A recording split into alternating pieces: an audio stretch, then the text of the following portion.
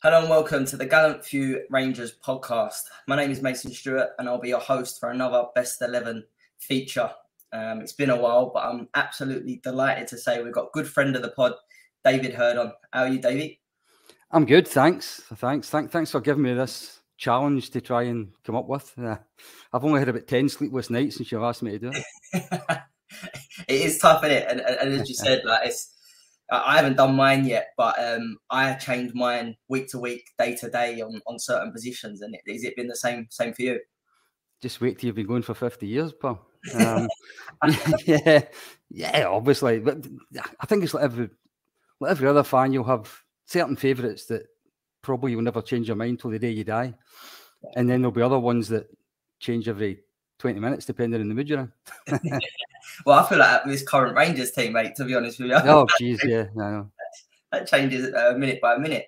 But David, before we get onto the team and we go through that, just like to obviously give a mention to your books. I know Colin has had you on, and anyone that hasn't sort of, gone and watched or listened to that, I would really, advise it. We'll put the link in there when this goes out as well, so people have got easy access to that. But just tell us obviously a little bit more about the your books, and I think you've got a new one coming out. Am I right in saying? Yeah, you're absolutely right. Yeah, well, my first Rangers book came out about a year ago, early last year. It was called 1872, and it was a series of biographies of Rangers players from the first 75 years of the club's history, which even I hadn't seen any of them that I was writing about.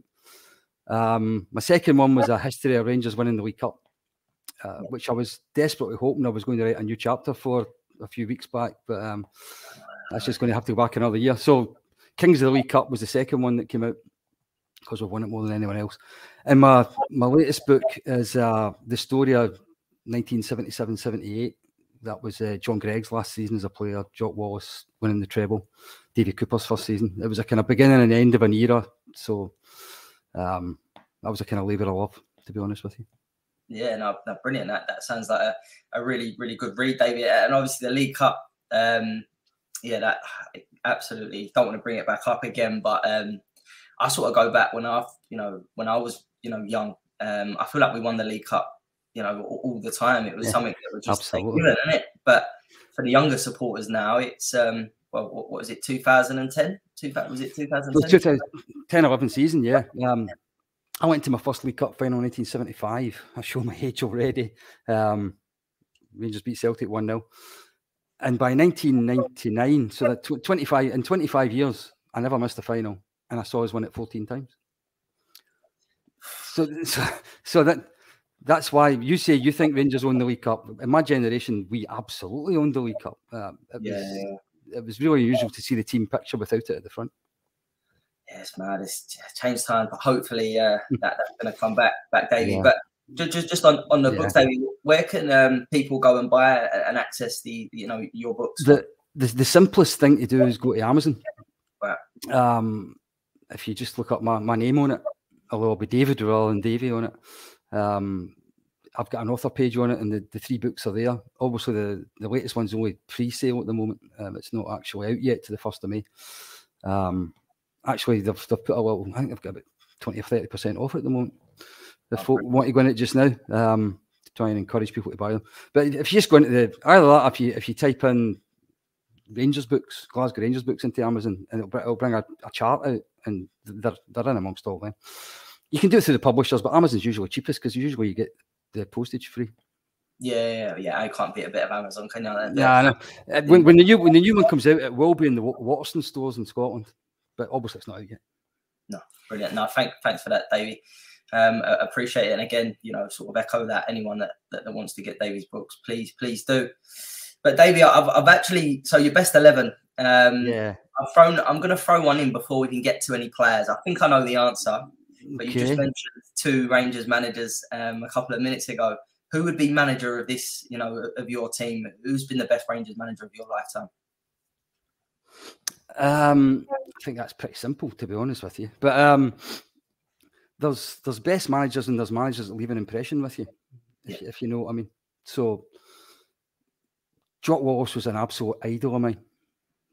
his first spell at Rangers, he wasn't just a great manager. He was a great Rangers man, and I absolutely loved him to bits. And I'll tell you something else. He picked very attacking football teams. He's got this reputation as being this hard man that made him run up and down sand dunes all the time. But he always played two wingers. He always had teams attacking first minute to last. He was a very attacking manager. I loved watching his teams. So Jock Wallace was a hero. Souness changed my life. And Souness came, he just utterly changed everything. He made Rangers into what my dad always said Rangers were, which was just this club that sat above everybody else, and it was marvellous.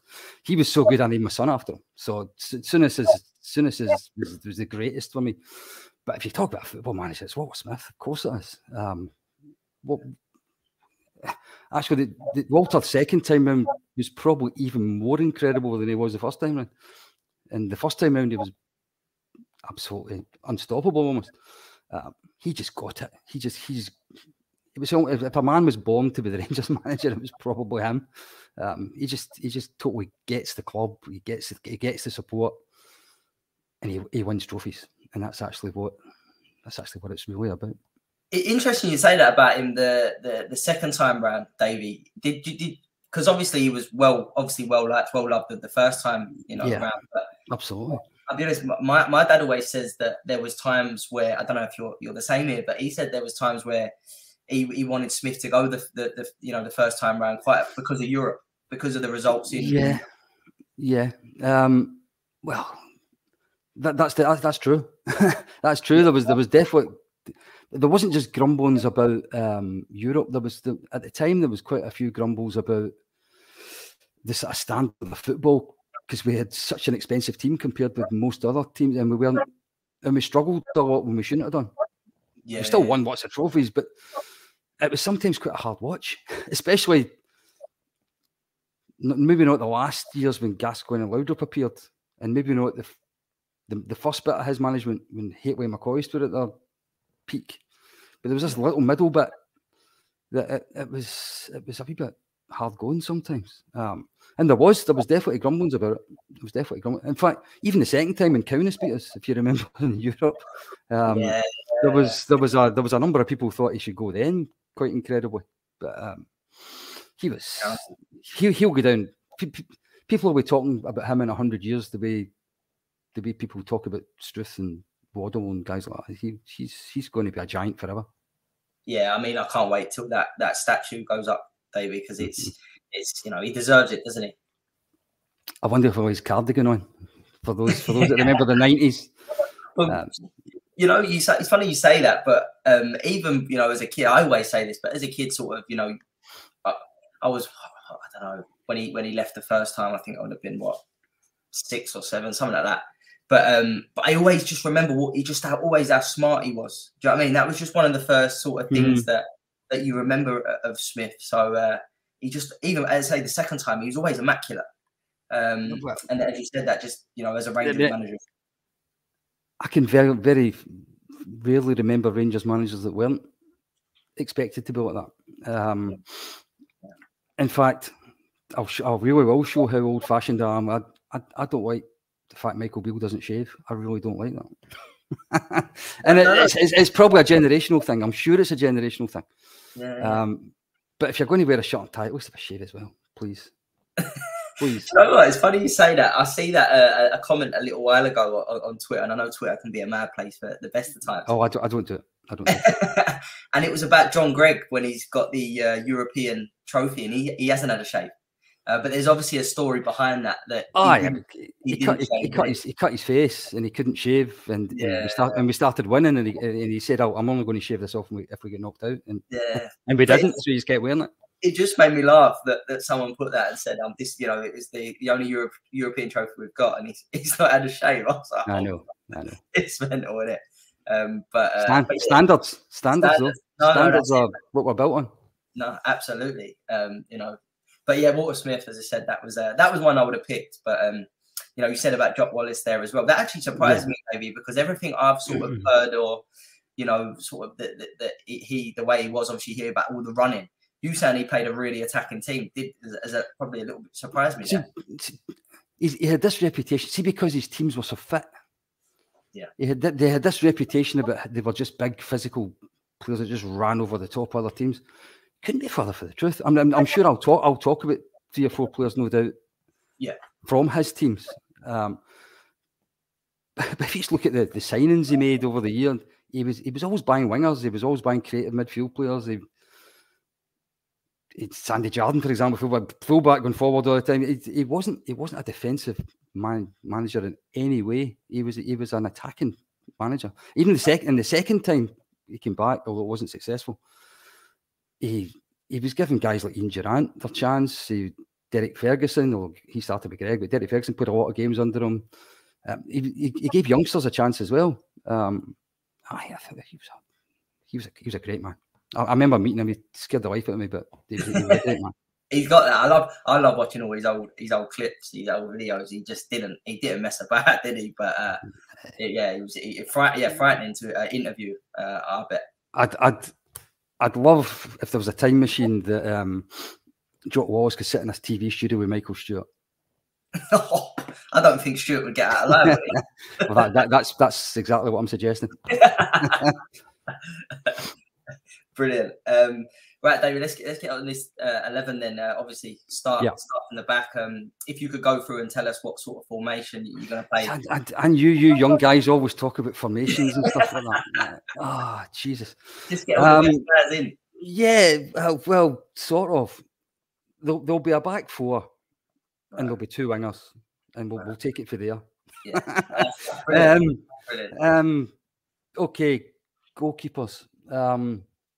So what I've ended up doing with this, I've created a kind of long list. I just dumped names down that I think deserve to be thought about. Yeah. Then I've cut it down to a kind of short list who are actually got a chance to get in the team. So the long list, if you like, when I go back to when I first went to see Rangers longer ago than you can remember, Peter McCloy was the goalkeeper most of the time. Now, Peter McCloy will not make this team. Right. But I think he deserves to get mentioned simply because he's the record appearance holder for a goalkeeper for Rangers. He's got way over 500 appearances. And he won the European trophy. He was actually picked by Willie Waddle and by Walter Smith. So Walter Smith picked him as a caretaker before Souness arrived. So 16 years at Rangers, I think he deserves to get mentioned. He's not going to make the team, but he deserves to get mentioned. But I think in all my time watching Rangers, the goalkeeping position changed when Souness arrived. In effect, I saw plenty of goalkeepers, McCloy especially, Stuart Kennedy back in the 70s as well, who had won a great season when we won the league in 74-75. But the standard of goalkeeping just rocketed when Souness arrived. And the 4 great goalkeepers I've had in effect are Chris Woods, Andy Gorham, Stefan Klos, and Alan McGregor. That's the 4 great goalkeepers I think I've seen. And then I say to myself, do I just make them all the short list, or do I actually try to? So I think in any other club, if they're asked to do a 1 to 11, supporters of any other club apart from Rangers, I think Alan McGregor would win it. Yeah. Which tells you that I think who is going to be my goalkeeper. But I think in any other, I can't think of another goalkeeper for another club who's been as impressive for as long as Alan McGregor has at Rangers. And yet I don't think he's the best goalkeeper for the club. McGregor it's been absolutely sensational. And that season when we won 55 actually was as close as I've ever seen to the guy I have ended up picking, because he was absolutely brilliant. That save of Slavia Prague right at the end of the game, I remember watching that and thinking, I don't believe I've just seen that. Disbelief. Yeah, I mean, he said some great saves, but that one stood out for me. So McGregor was almost it. And I've got to mention Chris Woods, because I think he's the one that changed everything when it came to goalkeepers for Rangers. He came in, he was well, he was the second choice for England when he came in, but he soon became the England goalkeeper. But he just said the England international goalkeeper, for Christ's sake. I mean, that's just, I suppose for anybody after the early 90s, probably nobody would believe that. Yeah. Chris Woods was a man who really commanded his area. He dominated his goal. He just was a proper goalkeeper. And Stefan Klos won the Champions League. He was an excellent keeper for years as well. But you know who I'm going to pick. I think most people will go of my age will probably all take the same goalkeeper, and that's Andy Goram. And there was a period in the 1990s that I genuinely think he would have been the best goalkeeper on the planet. Maybe because he played in Scotland, he might not have been viewed as such a thing. Yeah. But I wouldn't have swapped him for anybody at all. In fact, I think it tells you something that the year we almost got to the Champions League final, we won the treble. Goram won Player of the Year. Did he really? Yeah. Is that what that? Yeah. Is that the 92, 93? 92, 93 season? McCoy scored, I don't know, just about 50 goals. Him and Hateley ran riot all over Britain, all over Europe. We had an iron defence. We were absolute. But Andy Goram was the Players Player of the Year and the Player of the Year in Scotland that year. Yeah. He was just phenomenal. The number of points he must have won that team over the years, and he done it in the biggest games as well. There was a period of time in the 90s we used to go to Parkhead, and it was almost like they were playing against a brick wall. You just don't know how he done it half the time. Yeah. The season I was talking about, we won down at Leeds in the Wednesday night in the European Cup, and he eventually conceded a goal with 2 minutes to go, but he was making great saves every 5 minutes almost. It felt like it. And everybody said, you'll never see a goalkeeping performance in that in your life. We went to Parkhead on the Saturday, and he was every bit as good again. We beat them 1-0, and I think on pressure they should have beat us about 6 or 7-1, but he just stopped everything. He was just incredible. What a goalkeeper he was. He wasn't big, but he seemed to fill the goal whenever. He was one of the goalkeepers when a forward went through on him, you fancied the goalkeeper to stop it, no matter who it was. No matter who the player was. The one that sticks out for him, Davey, is the Van Hooydonk one. Yeah. That's still. It's like you were saying about Alan McGregor there, and you said about the Slavia Prague one, but the Werder Bremen one always sticks out. Bremen as well, absolutely. But I don't think I could pick a favourite save between that Van Hooydonk one and Werder Bremen one, because they're two that you just. Well, obviously, I was a bit young for the Goram one, but you just turn away. It's a goal. There's no way you're getting there, and it's just like. How did he save that? Incredible. But yeah, I mean, I've not seen Goram sort of live, but I feel like all his highlights are, as you just said there, the big games, the Old Firm games, the European games, and it's just save after save. And I suppose I mentioned earlier on that sometimes the team in the 90s struggled in games that they really shouldn't have done. I suppose everybody does that really when you think about it. But Goram made so many great saves in games at Ibrox. We won 1-0 or 1-2-1. That's just completely forgotten about now. Yeah. I don't Dundee or Dundee United or Airdrie or whoever it happened to be. He'd be doing nothing for half an hour, then suddenly he pulled this absolutely unbelievable save out. That's what I'm saying. The number of points he actually won the team. So they called him the goalie, and you get why. He was the man, and I think, to be fair, the majority of supporters of my age group will probably all go for him. Yeah, because and I think it tells you how good he was when you think about how good these other guys were. When to be fair, when like yourself come on and say, Goram over McGregor, I do think, he must have been something else then, because as you just said there with McGregor as well, he's been some of his game it saves as well. Yeah. Is it close? Is it close, David, or is it he runs away with it? It got closer for a while, yeah.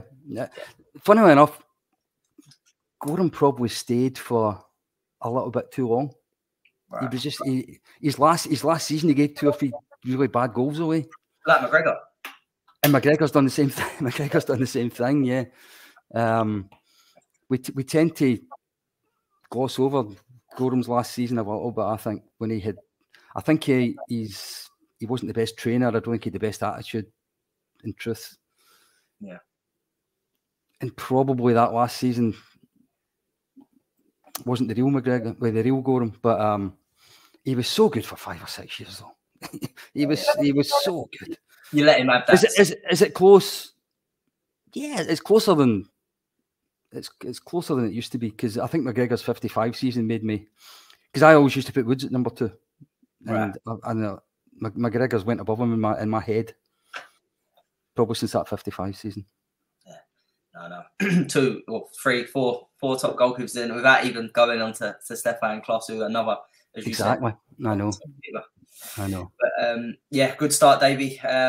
So one of your fullbacks, you can go from I don't know, right back or left. Oh, I'm old fashioned. You go number 1, then number 2. So yeah, it's got to be the right back, hasn't it? So for right back, there's that. I didn't take too long of a right back, if I'm honest with you. It's one of the few that didn't take me very long. I think there's been some good right backs.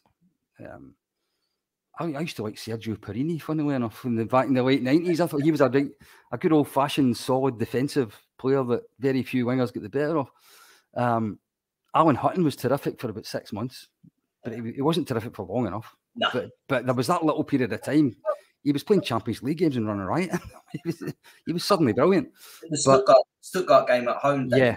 I remember that night just thinking he's gone soon, because he was unbelievable that game. But as a Rangers career, it was only a bit. It was less than a season probably. Yeah. There's the short list has got 3 on it. The current captain's there, Right. So. I'm not going to surprise anybody when I say none of the current team have made my all-time 11. I probably won't surprise anybody. Yeah. But I think Tavernier gets a bit of a raw deal, if I'm honest. And I think he gets a raw deal compared with the other 2 guys I'm going to talk about, because he plays in an era that every game's televised and every game's analysed to death. Yeah. And it's almost as if these days every goal's a defensive mistake. Yeah. It's almost as if wingers aren't allowed to beat fullbacks, or fullbacks aren't allowed to let crosses in the box anymore. There's never been a fullback born that hasn't let a cross into the box or hasn't conceded a daft goal. Tavernier's actually a better defender than people give him credit for. He's not. That's not his strength. I'm not saying it is, but he's actually a better right back, I think, than a lot. I mean, I sit at Ibrox and I think, and a lot of people, all they talk about is how crap a defender is. I think that's really unfair. And I think they've been conditioned to think that way because of the way modern football is. But the thing I like most about Tavernier, apart from the fact the number of goals he scored, is I think he never hides. I like the fact that no matter how the game's going, he'll still try to do the right thing. Yeah. Now, sometimes it doesn't come off and he comes into all kinds of abuse. And the easy thing to then do would be then play the safe pass the next time. And he doesn't do that. No. And sometimes that means he puts 3 crap crosses in a row because he's still trying to do the right thing. And I like that. I like that in a player. It's a typical case, David, with Tavernier that we won't, well, as you said, a lot of the support won't know what they are till it's gone. Yeah. And replacing him has got big shoes to fill. But yeah, you're spot on. I agree with it. He's not the best right back I've seen, but I wanted to put him in this shortlist simply because I think he gets a bit of a raw deal quite a lot of the time. But by he wasn't as good as the other 2 guys, if I'm honest with you. So Gary Stevens, who was the right back at the start of 9 in a row, Graham Souness brought him in for Everton. He was another England international. He was a terrific right back. He was one of these modern athletic fullbacks who seemed to just, you could get him down the park all day. Yeah. But he was a really, really good defender. He was a really strong tackling player. He'd already won a European trophy with Everton. He won the league with Everton. He was an England international. He was a top player. We only got him because English teams were banned for Europe, let's be honest. Yeah. So I don't think Rangers lost a league championship with him in the team, to be honest. I think for the time he was there, we won the league every year. How many years was Gary Stephen there, David? Do you know if he was the guest? He missed a lot of games towards the end of his Rangers career injured. I think he left about 94, but he never played it that much after sort of once 92, 93 came in, he was injured. He came back up for a little while, then went back out injured again. But from sort of 88 to 92, he was terrific. Yeah. He was an excellent player. And it takes an excellent player to be better than him. To be honest with you, it takes a really, and I don't think anyone will be surprised who my right back is either, to be honest with you. But it has to be Sandy Jardine. Sandy Jardine was an absolute Rolls Royce of a right back. So the first Rangers team I saw, he was the right back in it, and he stayed the right back for years. Although he had actually, just before my time, he'd been an inside forward, and I think he was a player. He could play at full back, he could play at sweeper, he could play at centre back, he could play in midfield. He was just a really, really good football player. He played for Scotland a lot. 1974 World Cup, he was one of the best right backs in the tournament. Yeah. He was just class. He was a good defender, but he was a great football player. Yeah. And it's almost like if he hadn't been a right back, he might have ended up being in this team somewhere else. Yeah. If you know what I mean. Was he that good, David? Yeah, that he could have quite easily played other positions. He was when Rangers sold him, he was well into his 30s. He went to Hearts, and he ended up the Scottish Player of the Year at Hearts as a sweeper. The year Hearts should have won the league in 85, 86. And he was about 37 or 38 year old by that time. His reading of the game was just incredible. He actually didn't make too many last gasp tackles because he actually could read a game, and he was able to intercept things before he had to make last gasp tackles. That's a sign of a good player, isn't it? He was just class. He was like a class football, and he was a leader as well. Although he wasn't the captain most of the time that I watched Rangers, but you can see he was vocal. He was a leader. He was just a full thing for me. I can't imagine there's been too many better right backs that's ever played for Rangers. There might be, possibly were, but there can't be very many. I don't think. He was sensational. I think he's going to be very, very popular in this best 11. Yeah. I think that he'll be. I think so. And I'm wary of the fact that the fans done a greatest 11. God, that must be over 20 years ago now.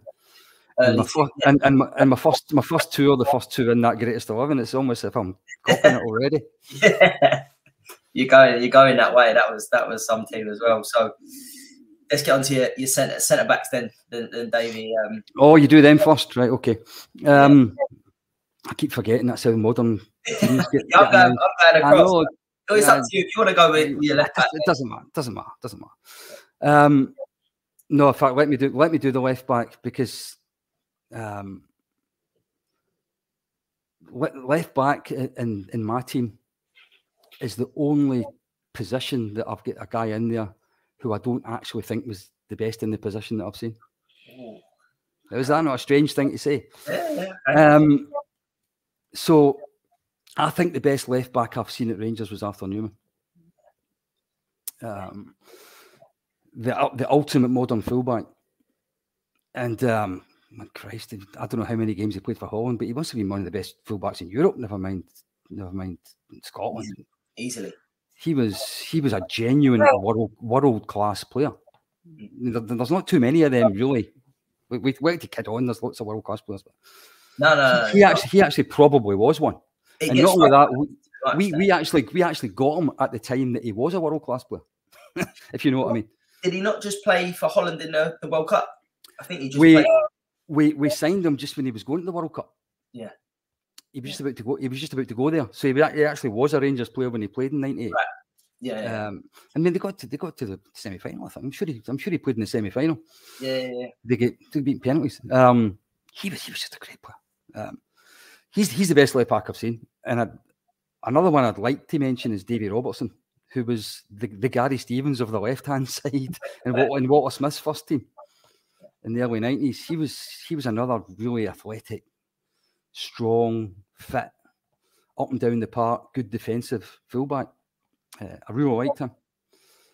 And if I go back further, there's like Stuart Monroe, who was Mr. Dependable at left back. Ali Dawson was I think he'd have been a really good Rangers left back, but he had a really bad injury.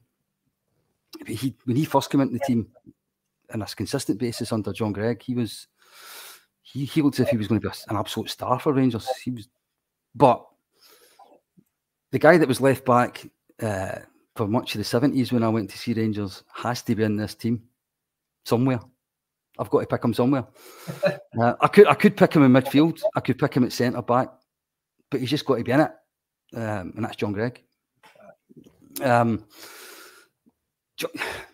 John Greig's got this reputation as being this hard man, this, wave the fist at the rest of the team and get them all playing, run through brick walls kind of thing. First and foremost, John Greig was an absolutely terrific footballer. He was capped by Scotland at right back, at left back, at what's now called defensive midfield, and at centre back.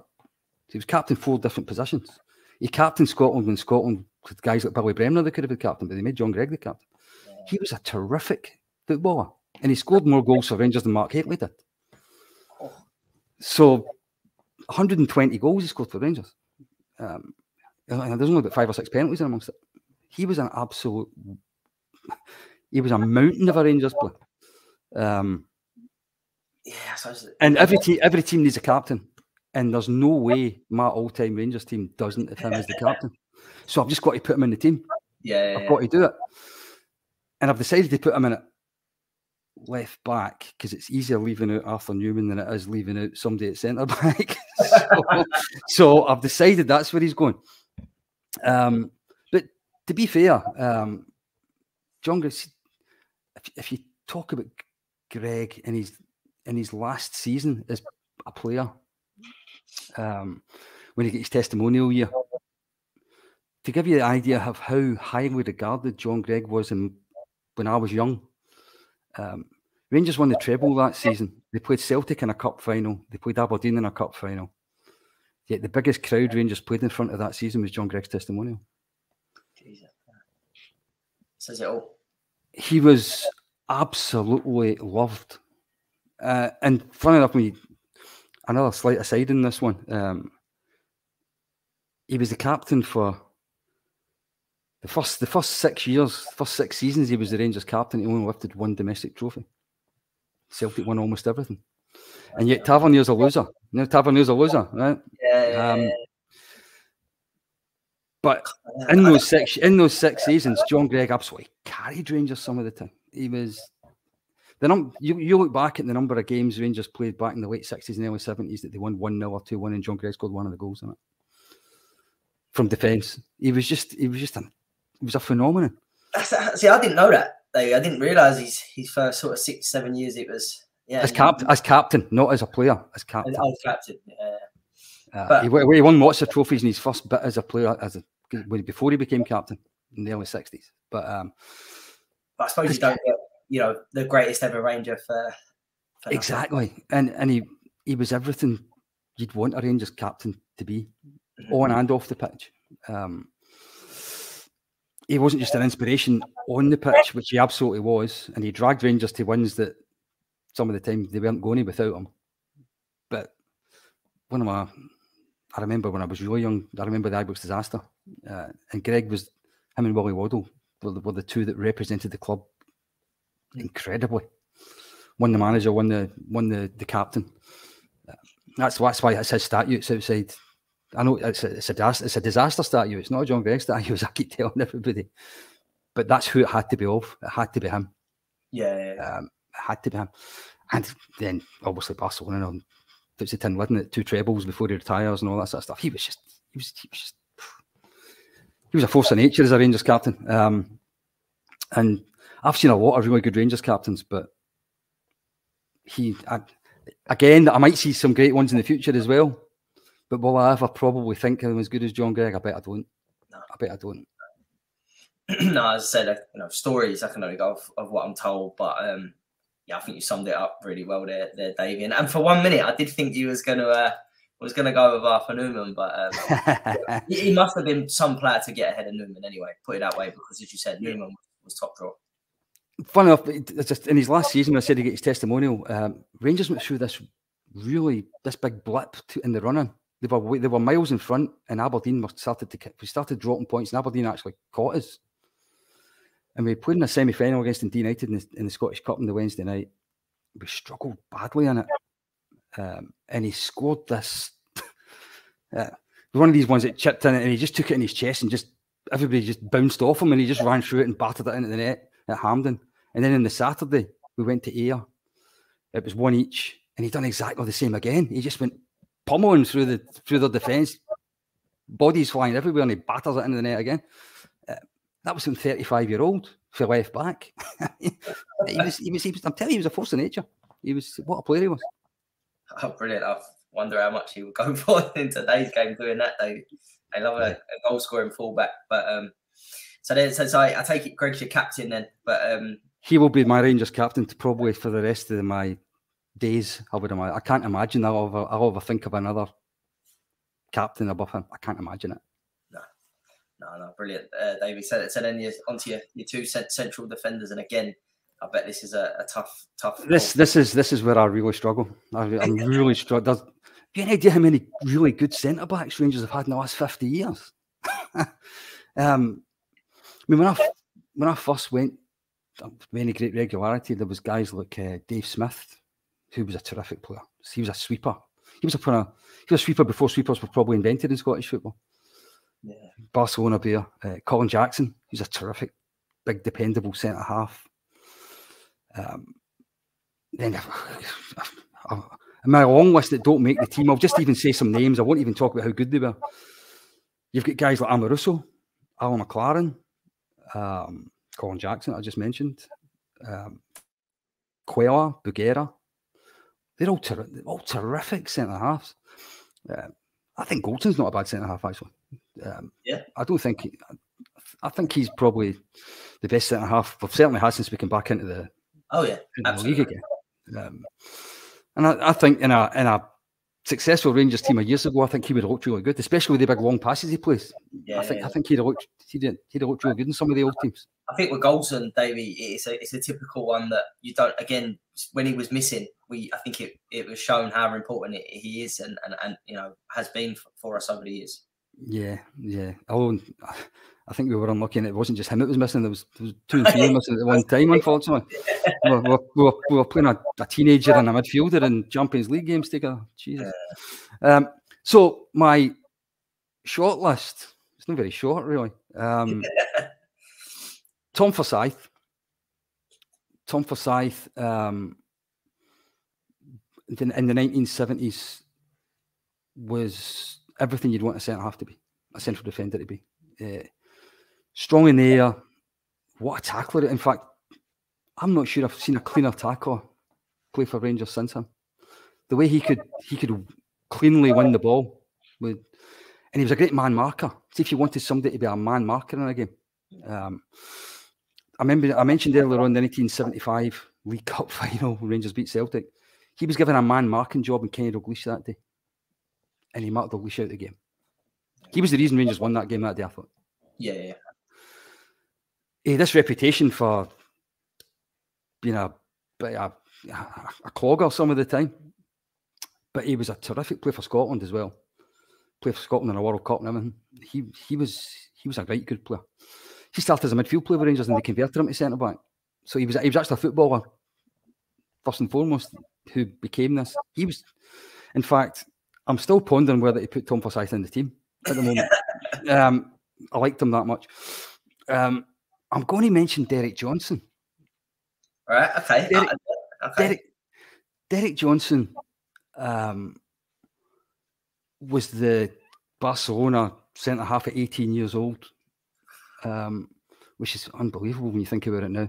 He was actually capped by Scotland as a teenager as a centre-half.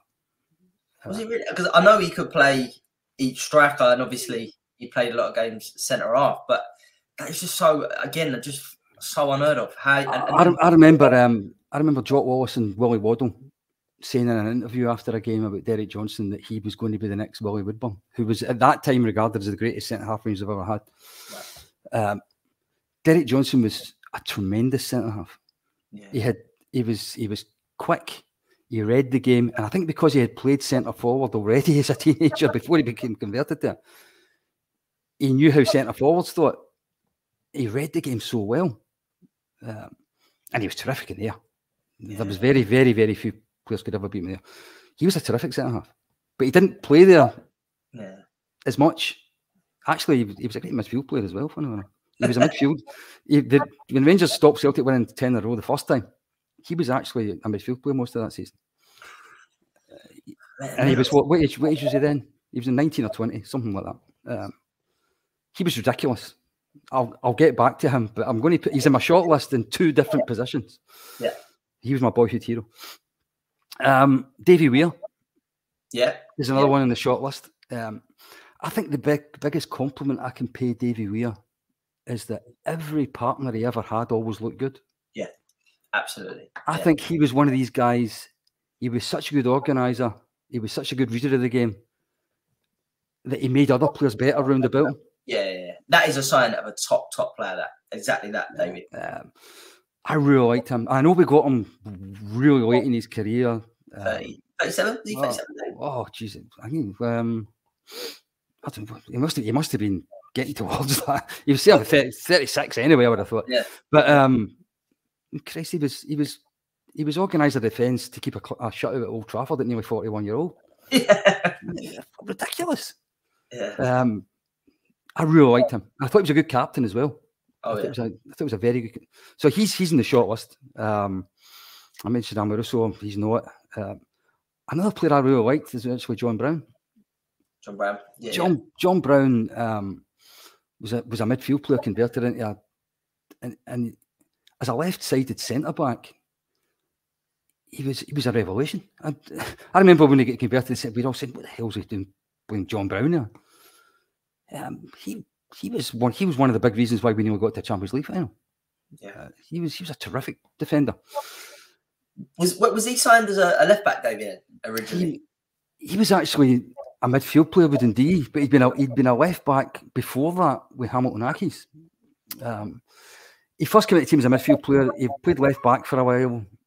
He kind of utility midfield defender, and then suddenly became this centre back, and he was a terrific centre back. So, but my top 3. In fact, I'll tell you what I'll do. I'll start with the one that's definitely in the team. There's one that's definitely in the team because I think he's the best centre back I've ever seen at Rangers. Yeah, and that's Terry Butcher. Oh, right, Terry Butcher, yeah. Terry Butcher. I talked about the way Chris Woods changed everything, goalkeeping wise. Butcher changed everything as well when he came. He was a great leader. He was another great captain. I've got a lot of great captains in this team, funny enough. All captains. But, so far. They are all captains, actually. But Butcher was just a terrific player. He had a great left foot on him. He was a great passer of the ball, funny enough. See, we talk about Goldson's long passing. Yeah. Remember, what was it? Was it McCoist? Was it McCoist or David Cooper described Terry Butcher's left foot as the Winchester because it was like a rifle that could long range rifle that could find the target. Great organizer, great tackler, great in the air, popped up with the odd goal up on the other end. But first and foremost, a terrific. He was the England captain when they got to the semi-final of the World Cup. For Christ's sake, he was a tremendous player. He's kind of tainted his reputation with the Rangers support since he left, obviously. But if I just talk about who's the best central defender you've seen, it's Terry Butcher. Terry Butcher's the best. And if I think about that first season under Souness, Graham Roberts arrived later on, but Butcher was playing in central defence beside Dave McPherson or Ali Dawson or Craig Patterson or Roberts later on. He was the Rangers' defence, and it was Butcher plus 3 others. Yeah, for ages. And actually, I think it was really telling the next year when he broke his leg. The one year we didn't win the league with him there. Gough and Roberts played together the second half of that season because Butcher had broke his leg. And neither of the two of them looked anywhere near as good without him than they did together. Yeah. Gough and Butcher were a great partnership. Roberts and Butcher were a great partnership, but those two without him, nothing like it. Nothing like it. So yeah, Terry Butcher's in there. A lot of people don't like him now. And I think a lot of people don't put them in the team because of him, not because of how good a player he was. But I actually feel like this is happening a little bit with Barry Ferguson, Davey. I mean, for the younger generation, again, I don't want to know your midfielders, but especially me, I grew up absolutely idolising Barry Ferguson. But I feel like people are starting to resent him now because of his media work, some of the comments he makes, and they're doing exactly that. They're going, no, I don't. You know, I mean. Butcher said something in his book about Cooper that I think a lot of people will never forgive him for. And then when he bloody well posed with jelly and ice cream when they played Celtic one time in 2012 when we were going through administration, I think a lot of people decided that he was just, they never want to see him again, never mind anything else. But if I'm just doing this simply as what 11 would I pick of players that I've watched play for Rangers, he's the best centre half I've seen. Yeah. It's as simple as that. Not my captain though. So the obvious player to play beside him is Richard Gough. Yeah. An absolute warrior, a complete warrior. In fact, the number of times you saw him and Butcher with head cuts back in the days you were allowed to play with blood streaming down your head. Gough was another great leader. He was actually a fullback with Dundee United when I first saw him. He was a right back. Higgett and Neri were the centre backs. I think he was a terrific right back. And when he first came to Rangers, I was actually wondering if Souness was going to play him at right back. Although he'd been centre back for Tottenham when we brought him. But my captain is the 9 in a row team was Gough was Walter Smith on the park. If you know what I mean. Smith might have gave them their instructions but out on that field, they had a leader. He was a wonderful, inspirational player.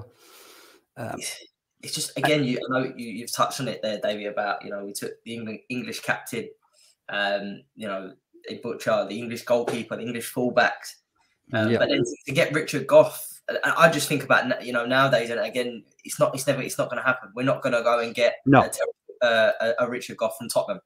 Do you know what I mean? Well, but funny, we wanted him for Dundee United and they wouldn't sell him. Yeah. But back then we could then just say, well, okay, go to Tottenham, we'll just buy him off him. which is mental. I'll be honest, I've been pondering all day whether to make Tom Forsyth or Richard Gough Terry Butcher's partner. Really? Is that the right? Okay. I've eventually went with Gough. But there was a little period in Richard Gough's Rangers career that I think he had a bit of a sticky time. Around about 94-ish, he was starting to lose a wee bit of his pace. Maybe it's because he was there so long. Yeah. But what Walter ended up doing was he moved to a back three. Gough on a back four was getting exposed too much. Right. And see when he moved back to the three again, back to three centre backs, and he let Gough just go and win the ball, and somebody else would sweep up behind him. He was a giant again. But it's got to be Gough. But I feel terrible leaving Tom Forsyth out. But you can't have a back five in this team, I'm afraid. There's too many attackers to fit five defenders, isn't there? See, I thought I didn't know if Butcher was going to be in there. I'll be honest, but I did when I looked at this. I thought Gough's going to be in there. But I genuinely think a lot of people rate him higher than Butcher because of after football rather than if they just sort of take all emotion away from him, just look at the two football players. Butcher was a better centre half than Richard Gough was. Yeah. No? In my opinion. I know it's all about opinion. Gough was a better ranger. Mm-hmm. If you talk about a Rangers player, Gough was a ranger far more than Terry Butcher was. But Butcher was a better football player. Yeah. Yeah, no, definitely. And again, get your listeners and viewers, get your comments in on that one. Yeah, I've probably annoyed. No, no, not at all. But let's get on to your midfield then, Davey. So I'm only going to 2 central midfield players. Right. Yeah. I don't know if this is a 4-2-4 or something. I don't know. It doesn't matter. It doesn't matter because they would beat anybody anyway, so it doesn't actually matter. Picking, because I've decided on going with 2 wingers and 2 forwards. Have you any idea how difficult it was to pick just 2 midfield players? Oh, yeah. It's absolutely, I mean, it's horrendous. I'll quickly talk about some players who don't even make the shortlist. Right? So, Bobby Russell. So, probably he was before your time. Bobby Russell came into the team in the late 70s, straight for junior football. And he, in my view, in his first season at Rangers, he was the best player in Scotland. And he came into the Rangers team at the same time as Davy Cooper. And for the first 2-3 seasons, I thought Bobby Russell was a far better Rangers player than Davy Cooper was. He was sensational. He made Rangers tick. He was the man that actually made Rangers tick for those 2 or 3 seasons. He was an elegant, clever midfielder who also got forward and scored the odd goal. He was a terrific player. Yeah. But he's not good enough for this team. Shortlist, David. No. He didn't even make the bench, actually. Then there's Souness, of course. We got him too late. His best days as a player were obviously behind him. But you could still see what a footballer he was. He was, by the time he'd got to Rangers, his discipline wasn't the best. Let's be honest. He sometimes got to tackle sort of 10 seconds a bit later than he should have done. But what a passer of the ball! My God, what a passer of the ball he was! And he intimidated other players. Yeah. See if you just had him in the middle of the park, other teams feared you before the game even started because of how good he was. If it was as soon as Liverpool, probably would be in this team, but as soon as the Rangers isn't. No. And another guy we got probably too late just after that was Ray Wilkins. Ray Wilkins was he was one of these sort of poetry in motion type players. He just done things simple, kept the ball moving, very rarely gave it away. And we talked about Davy Weir made players better round about him. Wilkins made players round about him better. Yeah, because he always found them just at the right time when they were in the right space. He would find them. He wasn't there long enough. He'd slowed down a bit by the time we got him, but he was a great player. Then there's the 2 central midfield players for much of the 9 in a row years. Ian Ferguson. Yeah. Ian Ferguson, when he first came to Rangers, was a dynamic attacking midfield player who scored quite a few goals. St Mirren? Was it St Mirren, Davey? Got him? Yeah, he scored the only goal in the cup final for St Mirren a couple of years before we got him as a teenager. But in the first season in 9 in a row, he scored quite a few goals that season. Quite a few. He scored a lot of opening goals for me. He opened the scoring in quite a few games, if I remember right. But he was a dynamic, forward-thinking, attacking midfield player. And he completely changed the way he played the game because Rangers needed it. Yeah. So what Walter Smith created not long after that was a team that very much had your loud-ups, your Mark Walters, or Walters and the Smith, but Haitley, McCoist. There was these forward players who were tasked with scoring goals, and basically behind them there was this curtain that was to make sure that nothing could get through them. And Ian Ferguson became this enforcer in the middle of the park, and he was bloody good at that as well. I always feel that he kind of sacrificed how good he was a little bit for the overall good of the team. Yeah, I love the clip with the cameo. That's top draw. Yeah, Ferguson took no shit. It's as simple as that. And beside him, Stuart McCall. Stuart McCall was another little buzz-bomber player. He was covered every blade of grass, won tackles, gave the ball. He had the likes of Gascoigne beside him, so give it to Gascoigne, protect him, win the ball, give it back to him again. Chipped him with the odd goal, but didn't score that many. He was a bloody good player for Scotland as well, Stuart McCall. He won. Did he not win the FA Cup with Everton before coming to? He scored twice in the final, but they get beat. Yeah, that's it. Yeah. Liverpool beat them 3-2. The year at Hillsborough. Yeah, but he was a terrific player. I think he was very underrated, Stuart McCall. Yeah. He's done a job for that team that when he wasn't there, you noticed. Nobody really done it. Yeah. If you know what I mean. So who else isn't in the shot list? Stephen Davis. Yeah. Okay. Stephen Davis is another fantastic player. Another one of these, keep it simple, let the ball do the work. Billy Wilkins was the ball does the work. You don't need to do it. Lovely football player, and a big influence in those round about him as well. I think the 55 season, when I thought he was getting past it before that season had started. Yeah, so did I. He just suddenly became. It was almost like watching him when he was 25 again. He was fantastic. He's really changed the game as well, didn't he, Stephen Davis, Davey, in terms of that 55 season from what we were used to. You know, and it doesn't get spoken about enough how good he was that year. Obviously, what happened because we went into administration, the points deductions, and we were 10. I think we were not 10 points clear, and then we fluffed it. But there was all rumours going around. You could tell it affected. But he was unbelievable that year. That was the year he was the captain. The year he was the captain. Yeah. Yeah. He was one that wasted is the wrong word, but he got played wide out in the right quite a lot when he first came to Rangers because it suited the system we had. And you had guys like Kevin Thompson, players in the Lee McCulloch occasionally in the centre of midfield. Yeah. When he would actually probably have been more of a midfield general than they were. Yeah. But once he moved into the centre of the park, you could see he was a proper football player.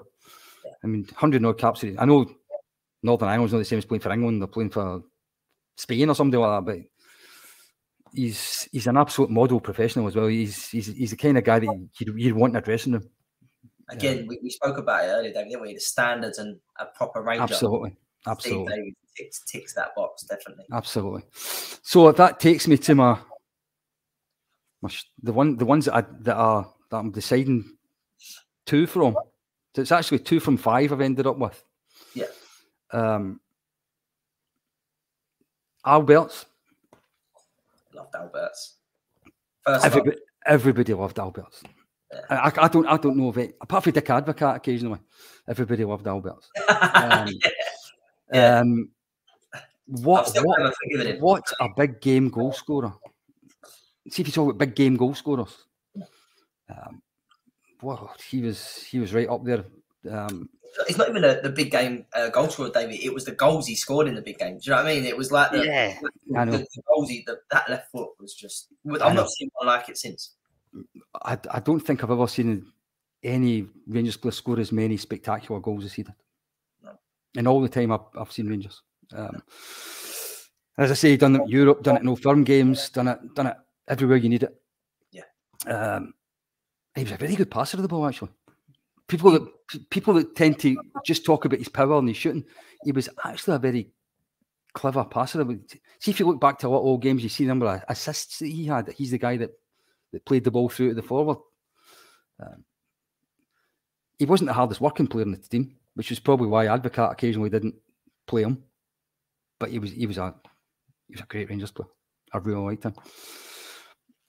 And then the guy you talked about earlier on, Barry Ferguson. Barry Ferguson, Leverkusen when he was 20. I don't know if that's before your time or not. I obviously, at the time I didn't, but I've gone back and watched it. I got to a point, David, when I used to play for Colchester United. I got released at 18. So there was a time when I was 15, 16 where I was just total.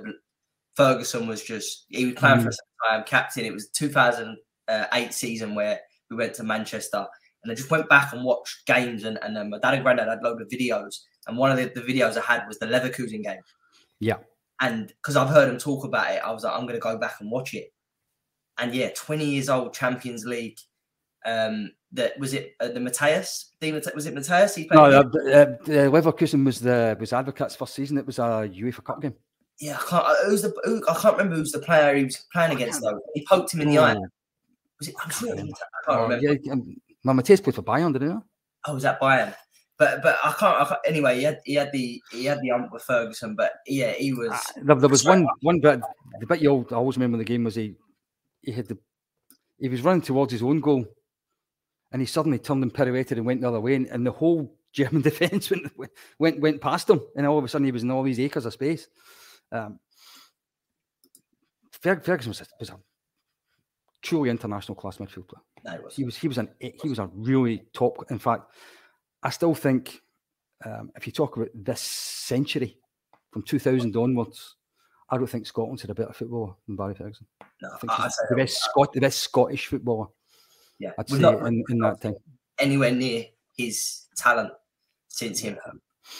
And I spoke this because I think everyone I've done so far, hopefully don't go out before this one, but I think I've got Ferguson in them. And what I always talk about, David, with Ferguson is, I always say the same thing. I'm repeating myself, but frustratingly, he went to Blackburn at the time. I think he could have done a lot better than Blackburn. Yeah. The biggest frustration I've got about Barry Ferguson's career is actually before that. Right. When Rangers were going for 10 in a row, we brought in Rino Gattuso. Yeah. At 18-year-old or whatever it was, and played him for the majority of that season. We had 19-year-old Barry Ferguson in the reserves for most of that season. Yeah. And my personal view is that if Walter had been brave enough to play Barry Ferguson in the 10 in a row season instead of Rino Gattuso, I think we'd have won the league. Oh, there's a take I've not heard before. Interesting. Yeah. Hey. Yeah. Well, you say I think so. You say that though, but Gattuso wasn't there long, David, was he? No, he was away. He only stayed the one season, really. He was away near the start of the following season. So yeah, why not? And you know the story of it's crazy. It's crazy me saying this when I'm talking about a guy that won the bloody World Cup and the Champions League and all that kind of stuff. But yeah. I just think at that particular time, with Rangers have been a team that had to win games, to win trophies. Yeah, a 19-year-old Scot playmaking midfield player would have been better than a foreign 18-year-old defensive midfield destroyer. No, I absolutely agree. And as I say, Advocaat, what he done when he come in, he more or less said, right, you're going to be the main man. Yeah. And so he showed that faith that maybe Smith didn't at that time. Yeah. So Ferguson was, I'm sure he'll make a lot of teams, especially younger guys. Yeah. I would have thought. And if I had only seen Rangers in the last 25 years, Ferguson would be my team. Yeah. It's as simple as that. But it's all going to boil down to three players. Right. And I've still not made my mind up who one of them is going to be yet. So I'm going to tell you who's definitely in it, and then I'll make my mind up as we go. The first player that I would put in my midfield will undoubtedly surprise you. Because, well, I think it will surprise you. It's Alec McDonald. No, it doesn't really. Again, obviously, before, but Alec McDonald was the engine of the great Rangers team of the 1970s. If you look at all the cup finals Rangers played in from 1970 to 1979, the only player that started every one of them was Alec McDonald. When I talked about Stuart McCall covered every blade of grass, that's what Alec McDonald did. But he didn't just win tackles. He didn't just pass the ball. Alec McDonald scored goals that Alberts did in big games. Not the same kind of goals as Alberts did. Yeah. He scored goals in big European ties. He scored goals in Old Firm games. He scored goals in cup. In fact, I think he scored something like 4 cup final goals in 4 years. 2 in the League Cup final, 2 in the Scottish Cup final. And almost like in 4 almost successive seasons. He was an absolute hero, man. And he's another one that he would have run through a brick wall as well. If things were going badly, his head would not go down. He would just try all the harder. And I think if I'm going to film the rest of my team through all these great footballers, I need that in my midfield as well. But he'll score goals in it as well. He's not just there to defend. Alec McDonald is my favourite Rangers midfield player. Oh, all right. No, that's good to say.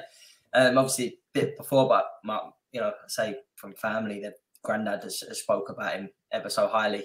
I recently watched we're talking about Amazon again. I feel like we're talking about them, but the 72 documentary, and he's again how everyone sort of thinks of him and that as well.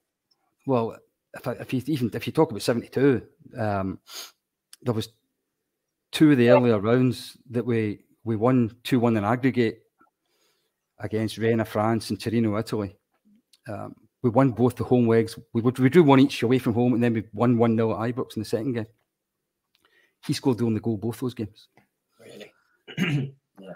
So he just popped up and scored goals. He scored against Juventus. He scored against PSV Eindhoven. He scored against Ajax. He scored against Borussia Mönchengladbach. He scored against St Etienne. He scored against. They were all big teams in the 70s. Some of them aren't big teams anymore. Yeah.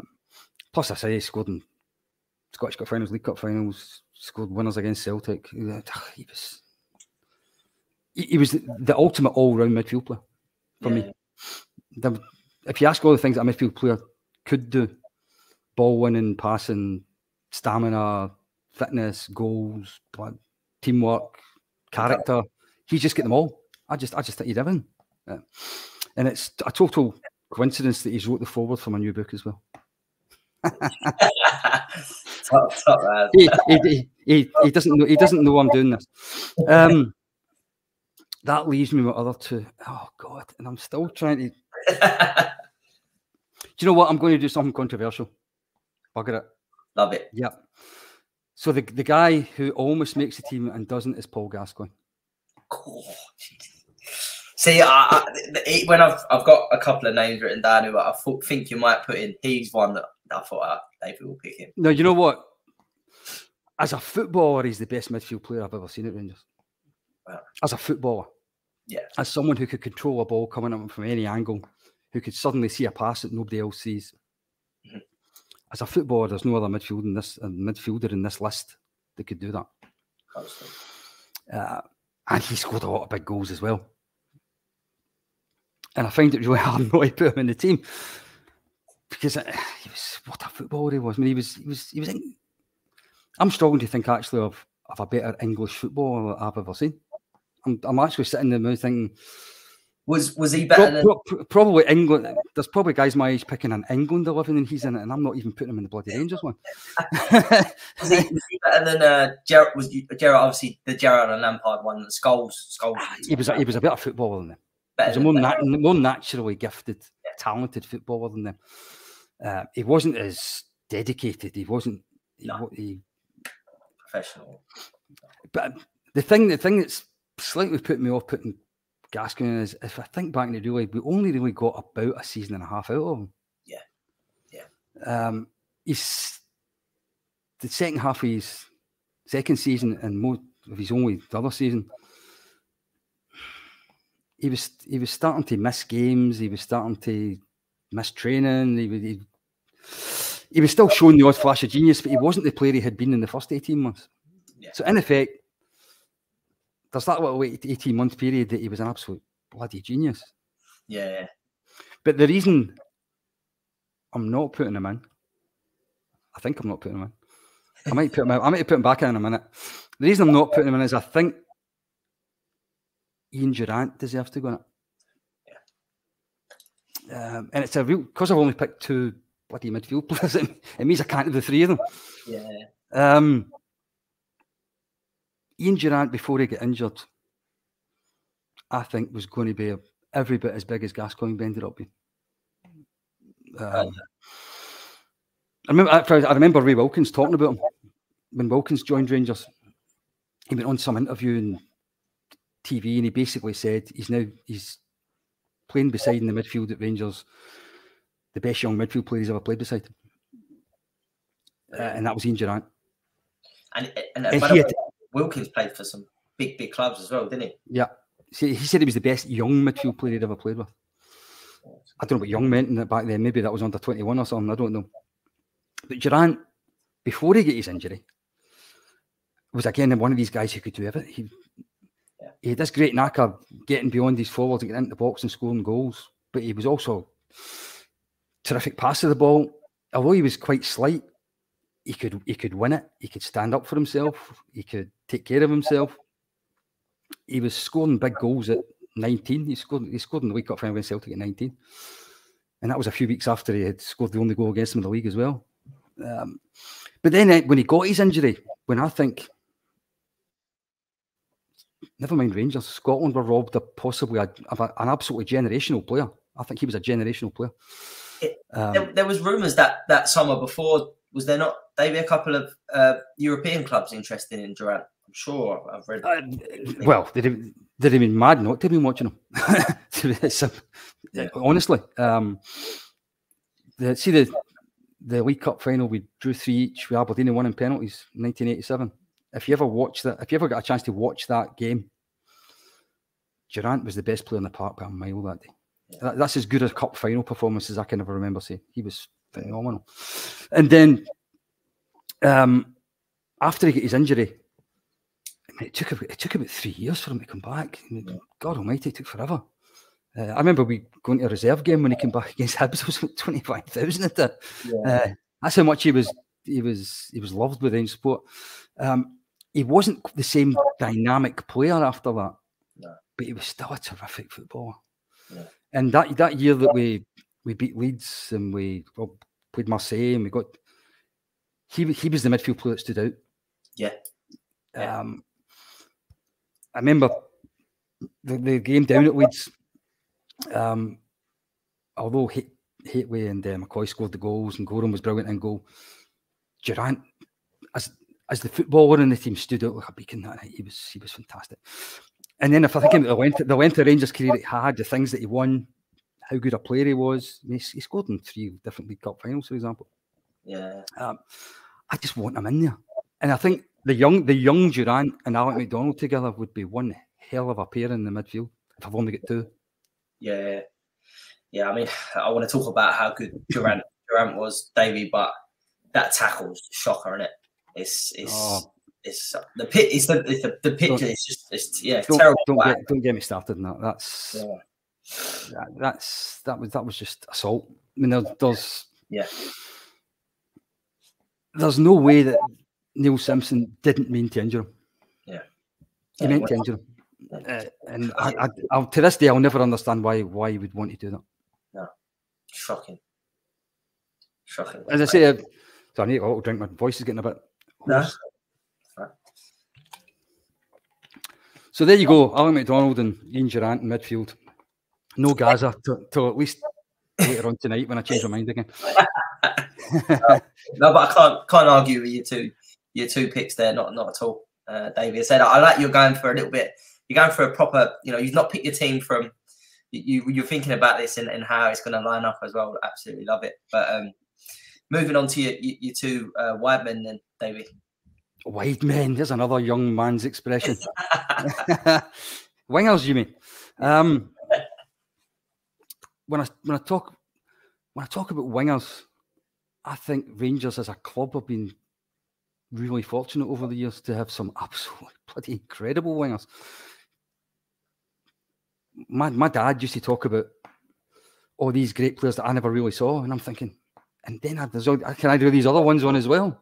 Yeah, how many great wingers must me have had? He would talk about Willie Waddle and Willie Henderson and David Wilson. And so when I first went to see Rangers, Henderson was still there, but I didn't really see him that much, so I can't really include him. Similarly with Willie Johnson, who was the left winger when I first went to see Rangers, but he wasn't there that long either. Before I didn't become a regular till about 72, 73, and he was kind of away by then. If I talk about wingers that I liked watching,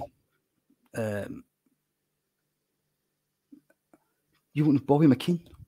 You know Bobby McKean? He was a winger signed by Jock Wallace in the 70s. he only played for Rangers for about 3 years. He was a huge part of the team that stopped Celtic winning 10 in a row, 74, 75. He was a clever, tricky, skillful little winger. He could beat a guy with hardly any space around about him. Good cross of the ball. Unfortunately, he died age 25 when he was still a Rangers player. Really? Yeah. He died in 1978. He'd a big career, I thought, still in front of him. And unfortunately, he's no one to ever get into greatest teams or anything like that, but I think he could have been a really good longer term Rangers winger. Yeah. But unfortunately, circumstances stopped it happening. If I talk about recent wingers, I like Neil McCann. I thought Neil McCann was a terrific player. Great old family. It's a very good crosser of the ball. Always think of Lovenkran's last minute cup final goal when I think of Neil McCann's crosses. Products, wasn't it? Neil McCann. He always seemed to get an end product, which you don't always. Well, we know it with Rangers wingers in recent times.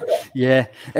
One that I really liked, but he wasn't there anywhere near long, was actually Aluko. I thought Aluko was brilliant to watch. He was only there for about 6 months or something. It was less than a full season. Yeah, I think so. Yeah. He arrived in that season that we went into administration. And he paid. Did he not have to pay himself to? Yeah, I think he did. And I remember. Yeah. Was he no freed by Aberdeen or something? I remember when he joined, he was like, "What the hell are we bringing a guy in that's no good enough for Aberdeen?" I said exactly the same. I thought he was terrific. Yeah.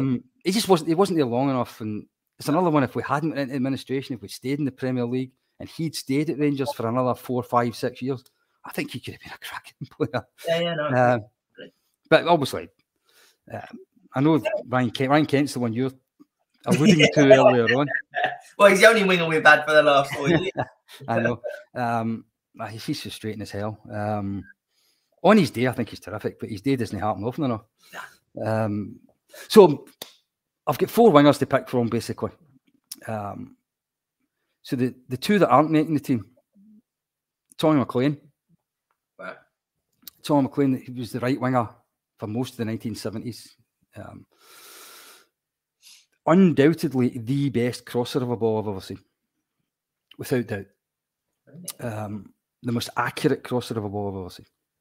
And see if 1970s football had its obsession with stats that it does now, Tommy McLean would probably be still the all-time assist leader for Rangers. You would not believe the number of goals that he created. Mainly played in the right wing, but he had 2 good feet. So he didn't just. It wasn't just crosses and headers. He was one of these players. He could find a runner in the box with a through ball and stuff like that as well. Very, very clever footballer. He played well into his 30s, and he sort of became a midfielder for a while before he retired. What a football brain he had. So Tom McLean, great player. A player that I absolutely loved, and I think it's a wee bit unlucky how he's remembered, as Mark Walters. Right. And the reason I think he's unlucky is because the 2 wingers I have picked, he came in between them. Right. Which is going to be David Cooper and Brian Laudrup. So I think in any other club, if Mark Walters had done what he did for Rangers for any other club for those 3 or 4 years, he'd be in most other clubs all time 11. He was sensational. 2-footed, fast, really skillful, very direct, scored a lot of goals, scored big goals, and didn't mind getting stuck in either. He had a bit of devilment about him. He didn't take nonsense for fullbacks. He would give it back. Never had. I really like Mark Walters. He only left because of the 3-4 in the room when Walter took over.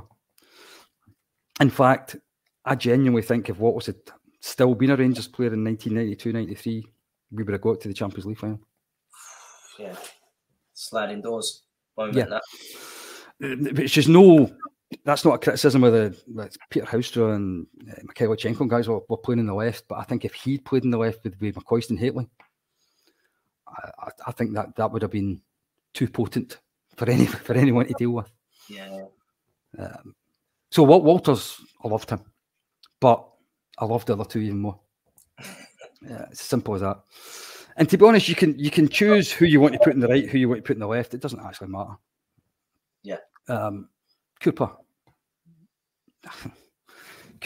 was just a genius. Inconsistent.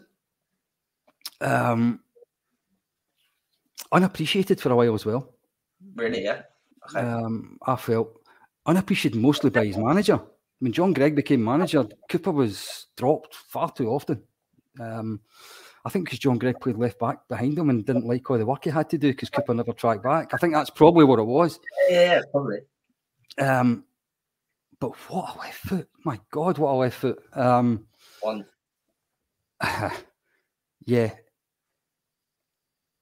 It almost had the same power as Albert's one, but it had the touch that I was going to say Messi, but maybe that's an exaggeration. But it was like that. He could just do things with a ball that he was in a wavelength that he had to have good players on the bottom, but it was wasted.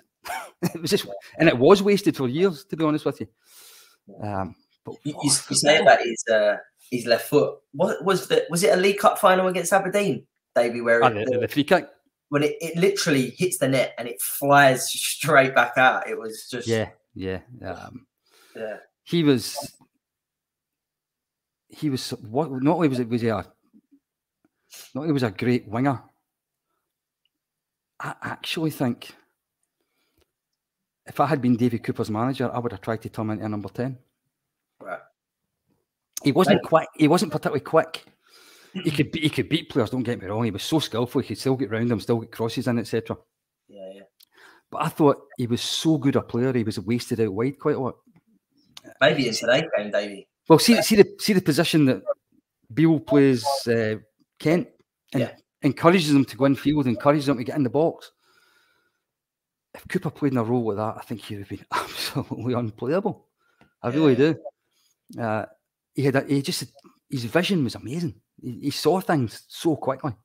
And if you ever see the goal Ian Durrant scored against Celtic 1986 at Ibrox when Rangers won 1-0, Souness's first league game against them, when the ball comes out the sky and Cooper takes it one way and sort of back flicks it the other way, Ian Durrant was running behind him. Yeah. It's one of the things that if a Messi had done it, it would be drawn about it ever since.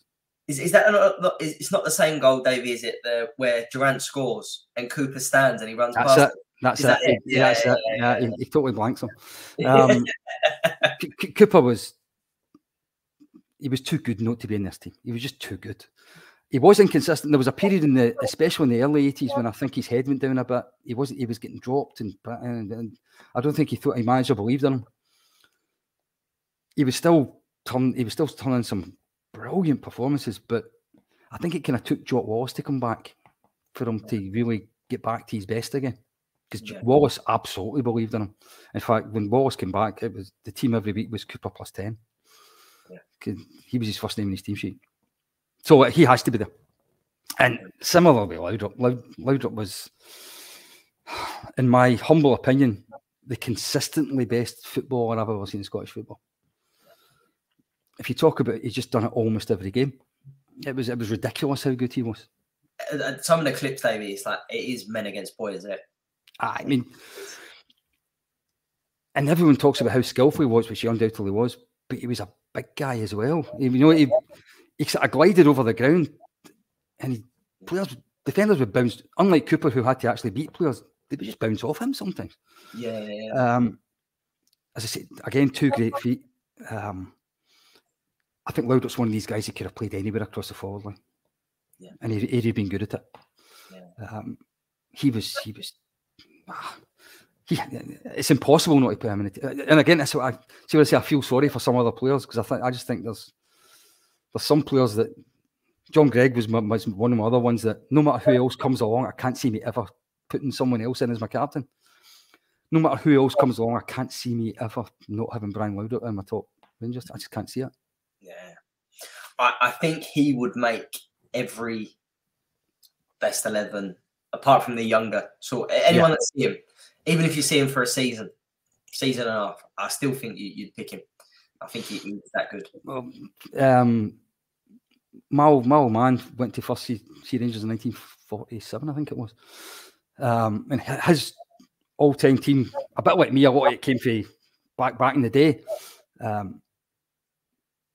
But despite the fact of how much he loved guys like Davy Wilson, Johnny Hubbard, Willie Johnson, there was only one left winger for him in his team. And that's Ladry.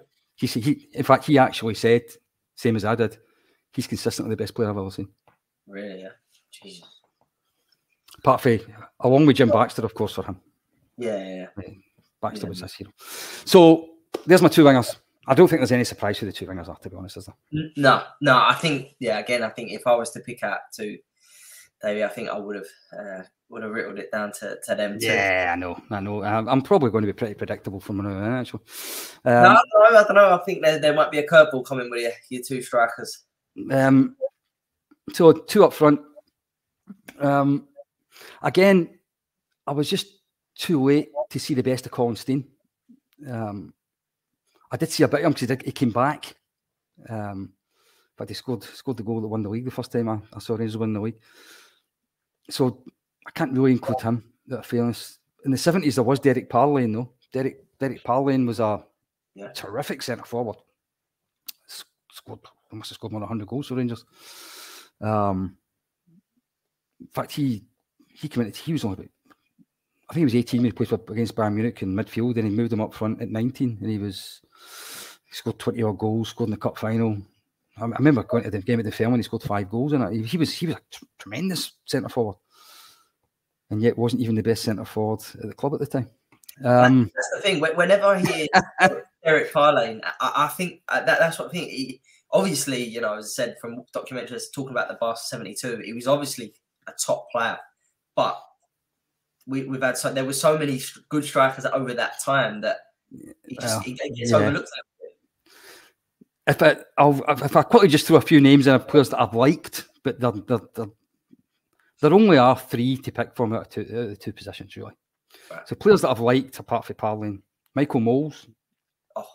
Michael Moles, when he first came to Rangers, I thought was going to be the guy that was going to win us the European Cup. In fact, the first thing I remember saying when I first saw him was, because I think he was about 26 or 27-year-old by then. Mm-hmm. Where the hell has he been all this time? How can he still be playing for Utrecht at that age? How's that possible? Because he was that turn of his, I've still never seen anything like it. I say that all the time. Never ever seen that turn.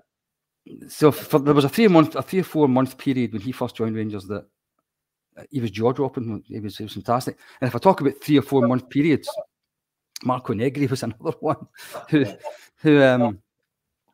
Christ, I don't know how many. I think he scored about 30 goals by the end of November or something. It was just something stupid, wasn't it? He was scoring 2 and 3 goals almost every week, it felt like. But what's the point of doing it for 3 months and then disappearing forever after that? No, that's it. If I go into this century, Dado Pozzo was a player I really liked, an absolute warrior, but I find if you talk about a leader of the line, he was a leader of the line. What a player though, as well, Davey. Absolutely. In terms of, again, probably warrior type, but he could play. Absolutely, absolutely. He had it all. Yeah, he was terrific. Morelos in Europe. I'm not as sure about Morelos domestically, but Morelos in Europe has been an absolute sensation, hasn't he? I know not this season. I know that, but no. I never thought I'd see a Rangers striker scoring consistently against the standard of teams he was scoring against. I mean, yeah, and the performances to go with it. And he was bullying sometimes 3 central defenders, never mind 2. He was occupying. I always say he was occupying 2 or 3 centre halves by himself, but he weren't just doing it against some of the poorer teams in Europe. You talk about the Portos, the Feyenoords, but Porto got to the semi-final of the Champions League or the quarter-final the year after. Yeah, they talk about how good Pepe was, but the 2 games Morelos absolutely bullied him. It's definitely fair. I actually thought see the night we played Feyenoord away, he scored 2 goals to start the second half, 2 headers. The biggest compliment I could pay on that night was those headers reminded me of Derek Johnson. That's how good I thought he was that night. I thought he was an absolute superstar that night. Yeah. But far too inconsistent. Yeah. To make this team. And aye. So the 3 it comes down to, well, it comes down to 2 because Ali McCoist has to play. Right. Yeah. There's no way Ali McCoist is not in anyone's team that sat through or watched his entire Rangers career. And it's not just because of the number of goals he scored, actually. Although that's obviously a huge reason. Obviously, what a goal scorer he was. Ali was actually an all-round forward. Yeah. He could do everything. He could play up front himself if he had to. See, what you talk, maybe not the way Morelos could against 3 international class centre backs, but he could play up front himself. He could make goals all for himself if nobody else was there to do it for him. Great penalty box player, yeah, but he was also a great team player. He could more than look after himself.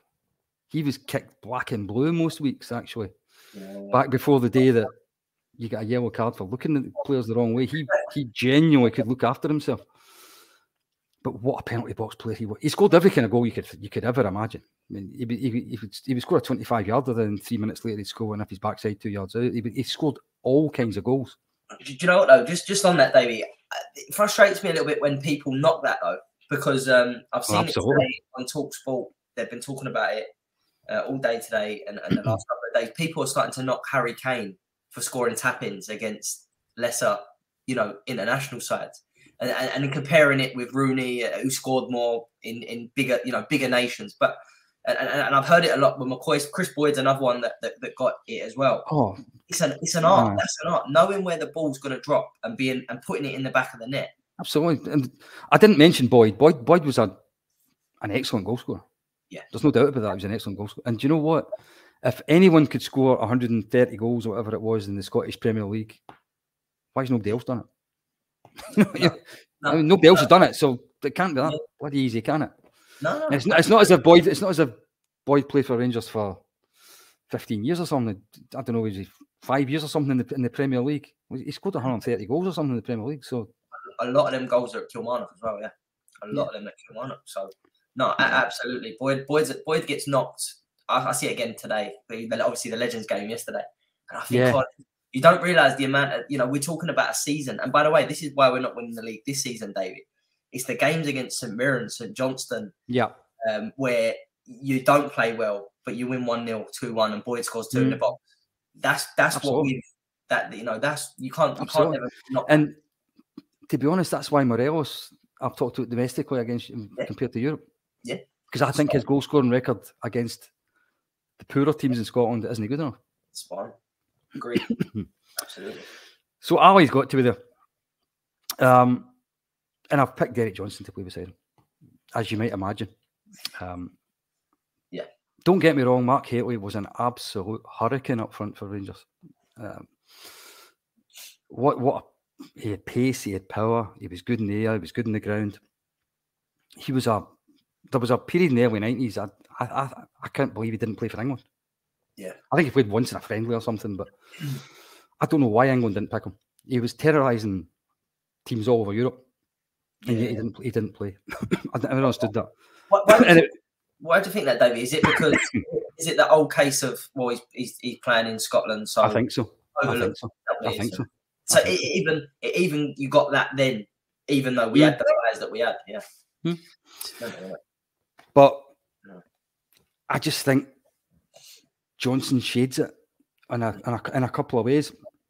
I think he was a better all-round footballer. Yeah. He was even better in the air. And I think he was a better goal scorer as well. And I think if I look at Hateley was an absolutely perfect partner for McCoist, I think Johnson was every bit as good as a partner for him.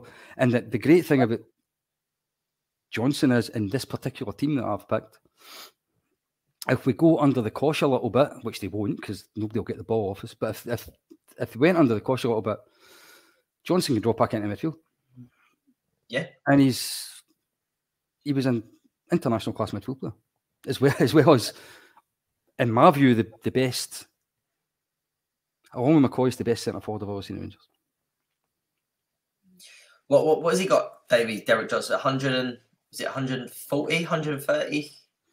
What goals? Goals, yeah. Oh no, it's 220 or something. Like that? It's certainly more than 200. Oh really? Derek Johnson played probably the equivalent of at least 5 seasons, not as a striker. Right. And yet he was, until McCoist arrived, he was Rangers' post-war top goal scorer. Yeah. Incredible. And to score, was he 16, 17, 16? 16 when he scored one. Yeah, the first Rangers player to go up my bedroom wall because of that. I'm just trying to sort of visualize that happening today. See, he was my boy. He was my boyhood hero, so he was always going to come into this team, really. But at 16, he scored the winner in the League Cup final against Celtic.